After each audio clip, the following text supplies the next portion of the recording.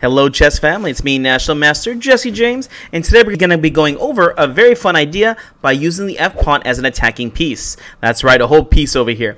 The idea of moving the f-pawn has two major ideas. One is whenever you push your f-pawn forward, it's going to open up your rook, which will allow you to do rook lifts and, well, go for a kingside attack. And the other strong idea is, as you will see in this game, is you can set up for a checkmate, which is the lollipop checkmate, as I like to call it, or the lolli's checkmate pattern, which is basically pushing this one pawn forward. You're going to be able to disrupt or mess up your opponent's kingside pawns.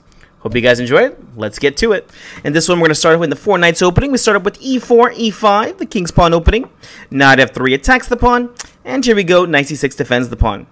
Here, white plays knight to c3. Not one of my favorite moves, but it is a move to play.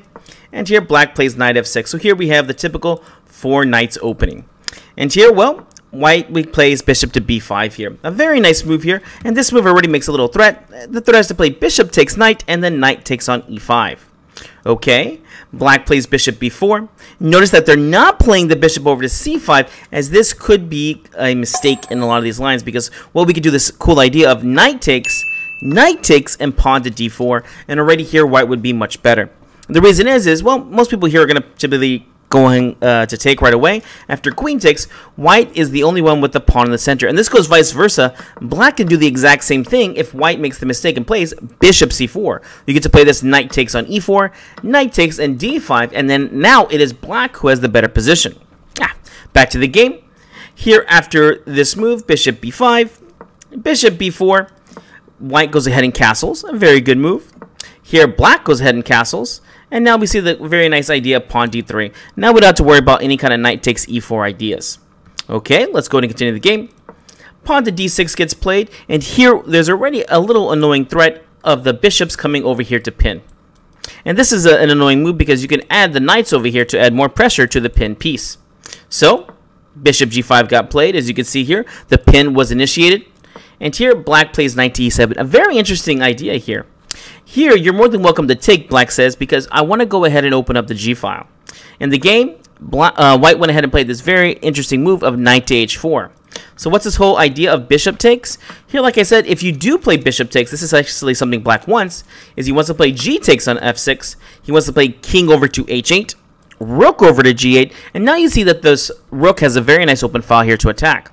Here, white did not want that to happen, so they went ahead and just played knight to h4. And here, white is getting ready to do that exact idea that we were talking about earlier. We're going to be trying to move the f-pawn. Again, two major ideas with this. You're going to open up your rook, and you're going to go ahead and try to mess up the pawn structure over here, as we will see in this game.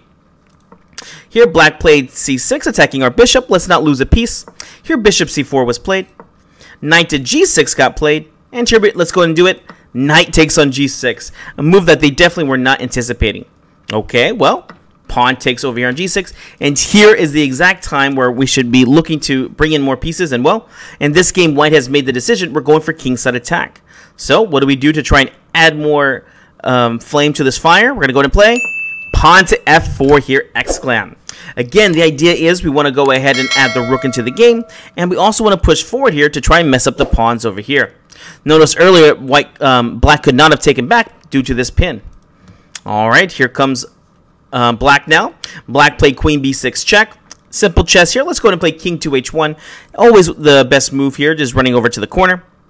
And here, black plays knight g4. And here, black is already threatening a very nice threat of the Philidor's legacy. Or here, knight to f2 check, forking the king and the queen. And we must take here, because if we don't, well, we're going to end up getting checkmated. So, here, white stops it. Simple chess, queen to e1. Not only does this move cover the f2 square, which was knight f2 check threat, but the big idea is to bring the queen over to the king side. Here, white has checkmating ideas in mind. All right, it was black's turn. Black went ahead and played knight to e3 here, and he's saying, well, I like this position very much. I'm going to ruin white's game here. And why wouldn't this look like a bad move? Here, black has a lot of good threats here. For one, you're attacking this rook over here on f1. What some other threats? Knight takes on c4. Remember, whenever you're being attacked, it's a good idea to make trades. So black's more than happy to trade off over here. And the last threat is knight takes on c2 here. And here, after knight takes on c2, well, we're going to be forking the queen and the rook. So what do you do here? Believe it or not, Here comes white. The power of the f-pawn is in full motion. Here we go. We get to play pawn to f5 here, exclam. Wait a second. You mentioned all these different moves here that you can play for black. Why would you do this? The whole idea is to go for checkmate here. And here white has lots of pieces attacking or aimed over toward the king side. You can see the bishop, this bishop over here, and the f-pawn, queen, and rook. 1, 2, 3, 4, 5 pieces over here that are major players in this attacking game. And how many pieces are defending the black king? You might say 1, 2. And well, when you have more attackers than defenders, you should attack. Here we go. Black said thank you, and he went ahead and played.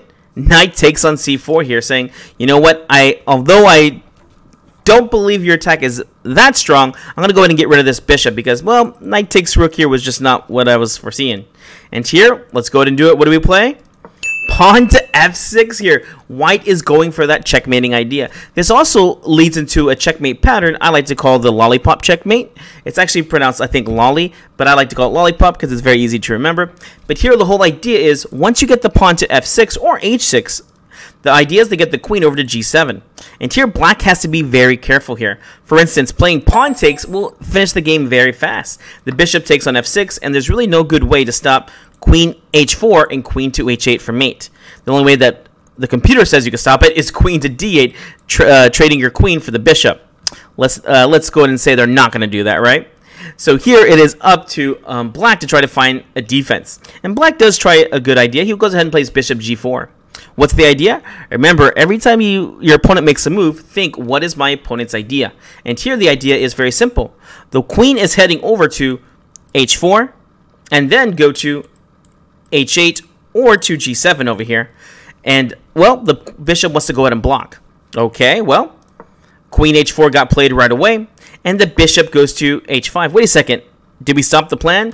We didn't stop the plan because we couldn't, but we knew a way that we can try to get the bishop out the way. What's the idea here to get the bishop out the way? Simple chess, make your threats. Here we play pawn to g4, and again we're making threats here. Well, black really doesn't have any good moves. He went ahead and played knight to e3, saying, well, maybe I can go ahead and threaten your rook again. Are you afraid this time? You were as afraid this time as you were last time, right? Here, let's do it. Pawn takes on h5, trying to open up this h-file. Okay, knight takes. And here we go for the win. White to move. What do you play here? There's actually quite a few winning moves here. Feel free to push pause if you want to try to see if you can find at least one of them. If not, enjoy the show. Here we go. You get to play h6 here. A beautiful idea. And here, black really just has nothing good going on. In the game, he went ahead and played pawn takes. But again, there was just nothing good here. Here we have some very cool checkmating ideas. First off, notice pawn cannot take. If you do, queen takes on h6, and now you're going to get that lollipop checkmate that I mentioned earlier, right? Is there anything else being threatened here? Well, we have the simple threat of pawn takes on g7, and then queen h8 mate. Can we take over here? You can. I don't recommend it. Remember, always look for the forced moves here. Do not play bishop takes f6 here. Play h7 check, and wherever the king moves to, it doesn't really matter. The bishop will come for f6 for checkmate. And so here, well, black really just has no good options here. And so black went ahead and played this pawn takes. And, well, after queen takes on h6, there was just no good way to get out of this. And, well, black just goes ahead and resigns. Well, guys, I hope you enjoyed this. Remember the power of the f-pawn idea. The whole idea is to go ahead and push the pawn forward to try and weaken your opponent's kingside pawns. One pawn can mess up 3 pawns. Remember that you can get the lollipop checkmating idea. And don't forget, it also helps get your rook active in this game. Alright guys, hope you enjoyed this very instructive game. We'll see you in the next video.